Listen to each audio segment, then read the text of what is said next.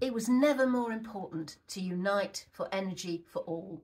On this bitterly cold day, we're seeing people dying because they can't afford to heat their homes. The statistics will show it at the end of this winter period. Old people who, regularly, that's going to get worse.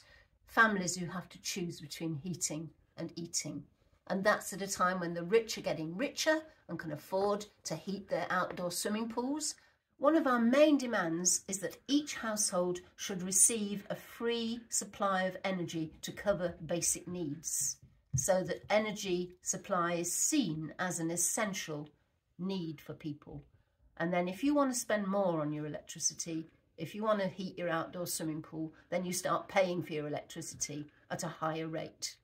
We're also saying that our energy companies must be brought under public control.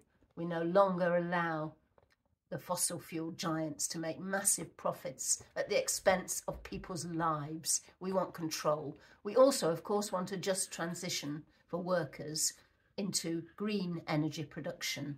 All of those are part of this campaign. Take our leaflet, have a look at it. I'm sure you'll agree with us. I'm sure you'll agree that we need to fight very hard now, as never before, for energy for all. Well, here's the postcard that is part of our campaign for Energy for All, and we're asking people to sign these postcards, and we will then deliver them in the new year to Rishi Sunak, and we're going to ask him, in the light of how much money he's been spending on electricity, to think about the people who can't afford to spend that much on heating their homes and heating their swimming pools. So we're asking him to fully implement the demands of Unite for Energy for All.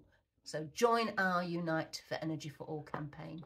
Help us to get the word around. Help people to know what it is we're demanding. And we'll make those demands of whichever political party is in power.